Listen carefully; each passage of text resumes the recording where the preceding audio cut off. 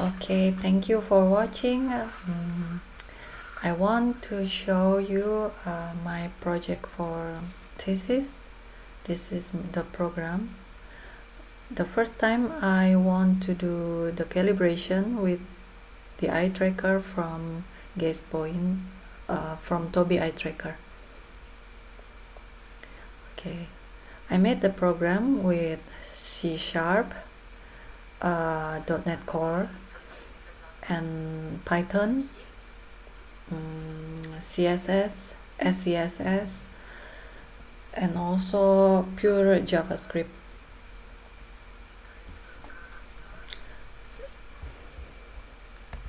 As you can see in the display, I have 3 boxes.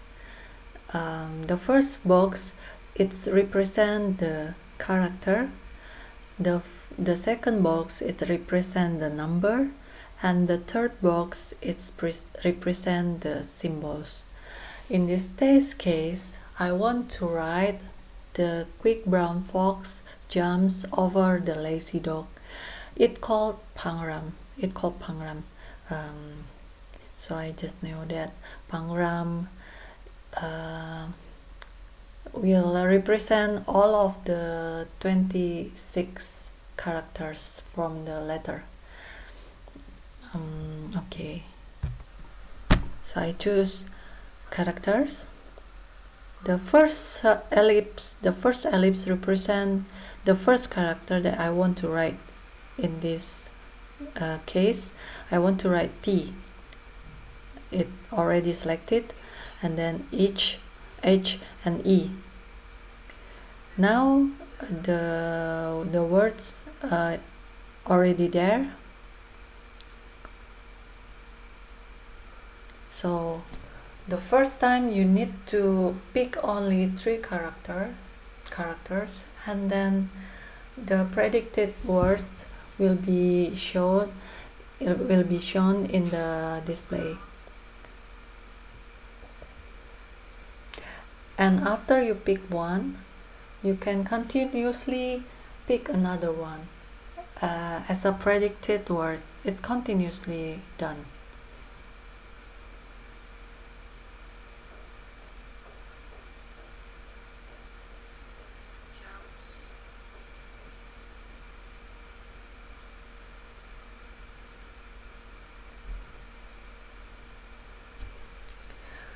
For the deployment, I use nginx as a web server, and the operating system is Linux.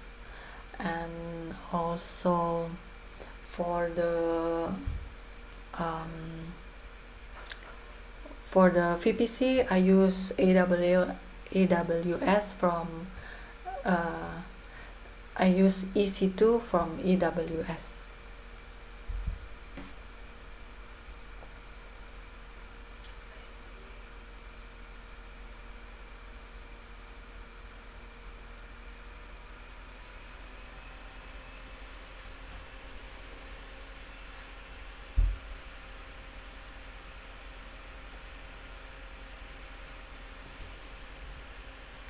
As you can see here, I have the up, and this is for low, and yes, I already picked stop, so it display all the words that I wrote.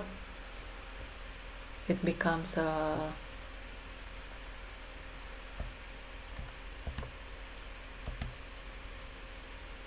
sorry, let's repeat.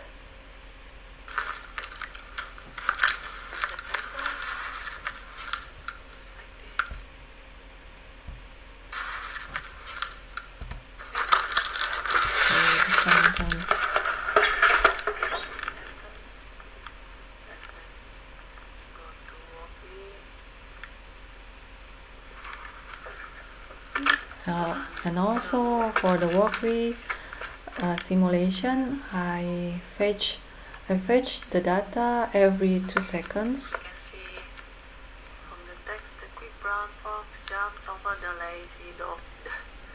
Okay, just it fetches the data every 2 seconds from the API that I already made in the C#. And I also provide the LED in the microcontroller in Walkwe. So every time it is doing the process of fetching the data, the LED will be turned on to green. As you can see in the screen, yes, now it turned to green.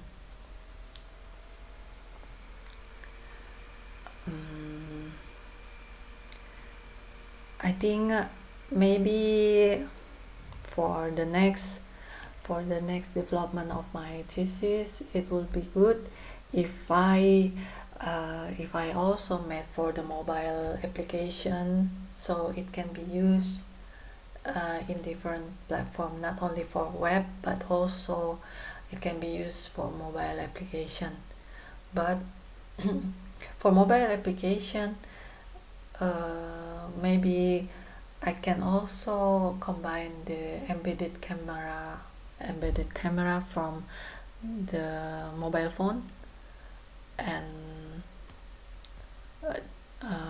develop to this application. And okay, I think that's all. Thank you for watching. Have a nice day.